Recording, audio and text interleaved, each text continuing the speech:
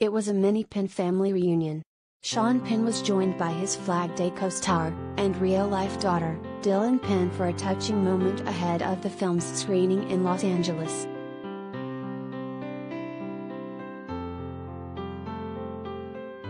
Onlookers who gathered at the Wednesday, August 11th, screening of Flag Day at the Directors Guild of America in Los Angeles were treated to a moment of father-daughter bonding. Sean Penn, who directed and stars in the movie, joined his daughter and co-star, Dylan Penn, on the red carpet. Sean, 60, kept it casual, wearing a black bomber jacket, black t-shirt, and faded jeans. Meanwhile, Dylan, 30, glammed it up. She wore a silver, sequined dress with matching heels.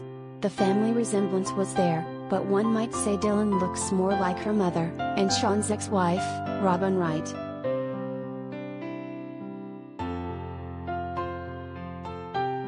Dylan isn't the only member of Sean's family in Flag Day. His son, Jack Penn, 28, also appears in the film. The film, adapted from Jennifer Vogel's memoir Flim-Flam Man, The True Story of My Father's Counterfeit Life, sees Dylan play Jennifer as she comes of age while navigating a fraught relationship with her beloved, career criminal father, through Deadline. Sean plays the father, while Jack plays Dylan's on-screen brother.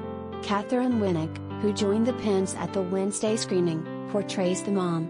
Josh Brolin, Norbert Leo Butz, Dale Dickey, Eddie Marsan, and Bailey Noble also appear in the film.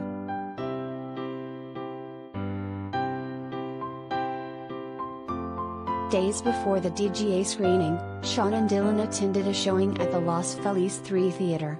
Sean wore the same bomber jacket/t-shirt/jeans combo, while Dylan rocked a long black floral dress with spaghetti straps by Bra Collection. All three, Sean, Dylan, and Hopper, attended the Cannes screening together. Sean left the bomber jacket home for that one.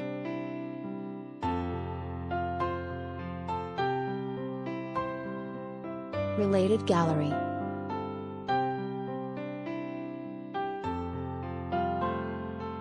Celebrity dads with their kids, photos of Scott Disick, Chris Brown and more.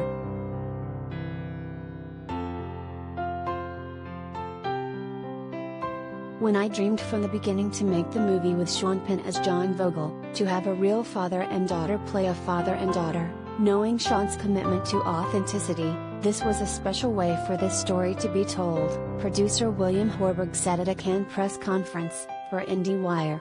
We didn't compromise. We had to fight hard to get the resources, to get Sean to do this.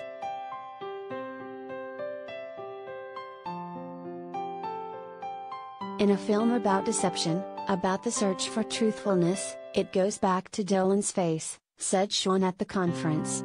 I find her uncontrived. When you can put a camera on an actor listening, that tells the whole world of truth and deception.